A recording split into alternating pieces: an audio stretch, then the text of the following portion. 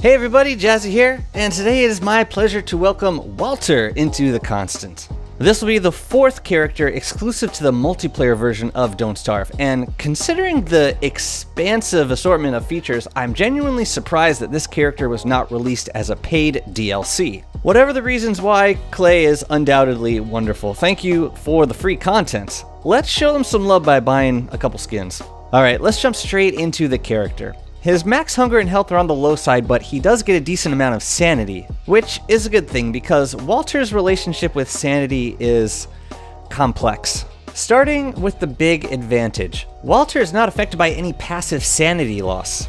This includes the drain of dusk and night, being in the caves, or standing near mobs with a negative sanity aura, which most mobs have. However, Walter can still benefit from positive sanity auras such as Glommer, Followers, Cisterns, and Dwarf Stars. This includes negative auras that are reversed from wearing a Bee Queen crown, so you can still use Nightmare Lights and Evil Flowers with the crown to restore sanity. Walter also receives a decent sanity boost when he's within 10 units of at least 5 trees, and that includes pretty much any tree. So clearly he's very much at home in the woods, which is good because we're gonna need a lot of monster meat and silk for his unique needs. Unfortunately, this does not protect Walter from the dangers of insanity, and here's why. First off, the kid does not benefit from clothing that restores sanity. To the Tam O'Shanter crew, that is going to hurt. But not as much as Walter actually getting hurt, because listen to this, every time Walter gets hit, he loses 200% of that damage from his sanity. So a spider bites you for 20 health and you lose 40 sanity on the spot. Now, he is able to make a Pine Tree Pioneer hat, which will reduce this penalty to only 100% of damage taken, but this means that the hat is going to be important while fighting if you're trying to keep your sanity up. Honestly though, it should probably reduce more. Walter will also start to lose sanity when his health is below 90%, and this drain starts off nominal, like a little more than 1 per minute, but it scales considerably the more health he loses, all the way up to like 12 a minute. So you will definitely want to keep his health above 117 as much as possible to avoid this drain. Okay, let's talk about fighting mechanics. So the sanity loss from damage occurs after armor reduction, so only what comes out of your health gets calculated. This means that Walter is really going to benefit from armor with high damage reduction such as marble suits, thulecite suits, and knight armor. Now, he's gonna need to resort to body armor if the Pioneer hat needs to be worn to mitigate sanity loss, and sacrificing that head slot is going to be painful for many fights. Despite the passive sanity perk, Walter still suffers from sanity loss while holding dark swords and wearing knight armor, plus he still takes 10% of total damage to his sanity from the armor. Honestly, this seems a bit unfair to a character who already has massive sanity issues while fighting, has huge incentive to wear body armor, and doesn't suffer from any other passive drains. But it is what it is. The good news is that in fights like Fuelweaver and Deerclops, where the sanity drain is overwhelming, you won't really need a Bee Queen crown. And that's a good thing, because that crown is not going to be very fun to get. But more on that later. Now, of course there's always the option to restore sanity via food, such as cooked cactus, cooked green caps, taffy, jerky, etc. But Walter has another nice perk for restoring sanity and health, the portable camping tent. Compared to a regular tent, this thing has almost twice the uses and the recipe is cheaper. And of course, it's portable. Sleeping is going to be an important method for restoring sanity after a fight, and Walter has the added benefit of only losing hunger at half the usual rate while sleeping in any tent or role. But if all of that sanity penalty wasn't enough of a disadvantage, Walter does in fact have one other major downside when it comes to fighting. He's allergic to bees. This means that on top of the usual damage from a bee attack, Walter will also receive a flat 10 damage that cannot be reduced by armor. Say goodbye to tanking Bee Queen with Beekeeper hats, because each sting with the hat will hurt your health for 22 and your sanity for 44. Not really a sustainable fighting scenario. Body armor with high damage reduction is gonna be the call if you plan on tanking. But, oh my god, I haven't talked about the slingshot yet. Walter has an infinite use slingshot. Well, infinite as long as you have the ammo. And there's some interesting choices here. So to start, you can turn a rock into 10 pebbles, and you can prototype more powerful ammo at science and magic stations. The stronger the ammo, the higher tier station it will require to prototype, so you can get gold rounds at a science machine and marbles at an alchemy engine. At a prestidigitator, you can get freeze rounds which have twice the power of an ice staff hit. At a shadow manipulator, you can get the cost-prohibitive slowdown rounds, which work for most mobs and last a decent amount of time. The cursed rounds are the real slugs though. They can only be made at a pseudoscience station, and they deal 51 damage with a 50% chance of spawning a shadow tentacle that can hit twice for another 34 damage per hit. So against a stationary target, you can average around 85 damage per round, which is not too shabby at all. The poop pellets are cheap enough to craft, but they only really work on a select number of mobs, and the distraction perk doesn't last for a super long time. Yeah, I don't know. There might be some crowd control potential in there, but I would need to experiment with these a little more.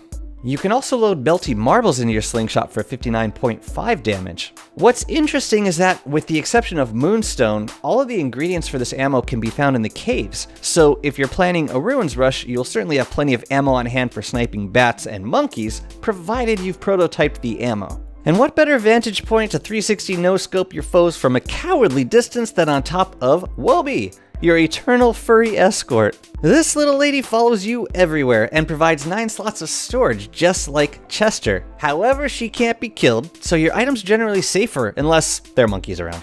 You can feed your monster dog monster food, which, yes, includes durians. If you feed her 50 hunger worth, such as 3 monster meats, she will transform into Big Woby, which you can ride like a beefalo for 2.5 days. At first, her ride speed was abysmal, but a subsequent patch actually made her amazing to ride. Her speed scales as her hunger decreases, so at her top speed, Woby will be 66% faster than the default player speed. Then it'll slowly scale down to about 33%. If her hunger reaches 0, then she reverts back to Little Woby.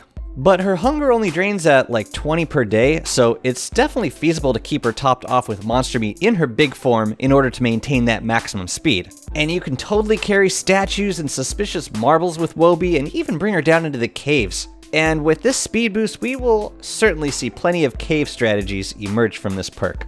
Walter has some interesting campfire abilities. He can tell stories to other survivors around a campfire at night, which will restore a very nominal amount of sanity. Honestly, I'm not sure it's worth the cost to my own sanity, having to sit there and listen to the nasally ramblings of an awkward adolescent with something to prove. And I'm one to complain about a nasally rambler with something to prove. But if you're still itching for a song after all that story time, slam some Glommer Guts or a Tallbird Egg to be treated to a prepubescent carol.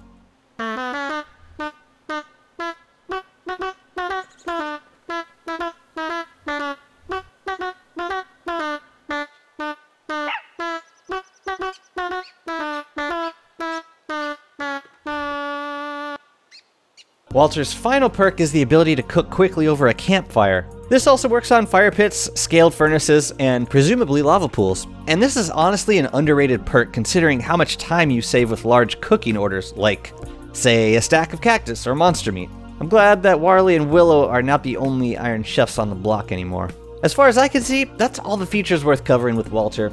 I do look forward to playing him a bit over on Twitch, and I will certainly share any insights gained the more I experience the character in action. But until then, here are my initial thoughts. As far as ruins rushing goes, Walter will definitely have some unique advantages, but none of them are particularly overpowered. Take sanity, for example. You will most likely not be insane while traveling around the caves or discovering the ruins, but the moment you start fighting and taking damage, your sanity will drop instantly. So you will still be insane, for sure. But the difference is once you kill a couple shadow creatures and get your sanity back up, you won't go crazy again unless you take more damage. The ammo is nice to pick up as you ruins dive, but you need to prototype it first. The cursed rounds are nice and not incredibly expensive, so I would definitely stock up on them if you're visiting a pseudoscience station. There should be plenty of thulecite walls to hammer for fragments, and you can always convert whole thulecite back to fragments by crafting the walls and then hammering them. The sanity is going to be tricky to manage in longer boss fights, but can still be mitigated by preparing more sanity foods like cooked cactus. Jerky will take care of health and sanity at the same time. I will definitely be experimenting more with unloading nightmare creatures while insane, just to be able to simply ignore sanity while fighting. Marble and thulecite suits will be much more important to Walter because of the extra damage reduction. And considering how little they are typically considered in favor of head armor, I like seeing a character have a compelling reason to use them. Again, big bummer about the knight armor. I was really looking forward to that. Woby is absolutely amazing. The immediate availability of 9 inventory slots is going to make inventory management a lot easier in the early game. Rushing the suspicious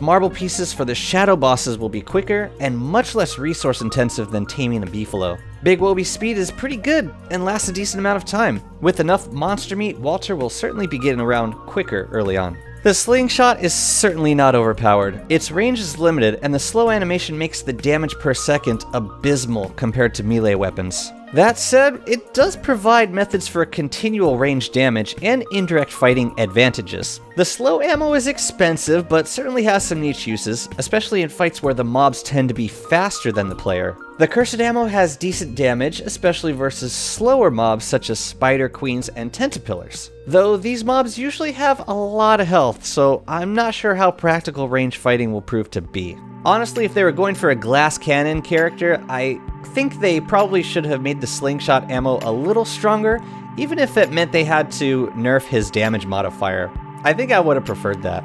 All things considered though, I think Walter's a balanced character. His advantages and disadvantages are similarly massive, but given the option between him and a character with less pronounced downsides, I'll take the steep learning curve any day. The Boy Scout is going to take some training on the player's part to become an effective character, but at the same time he offers some unique early game advantages to the less experienced player. I plan to give the kid a fighting chance, and I hope that you do the same. So let me know in the comments what you think.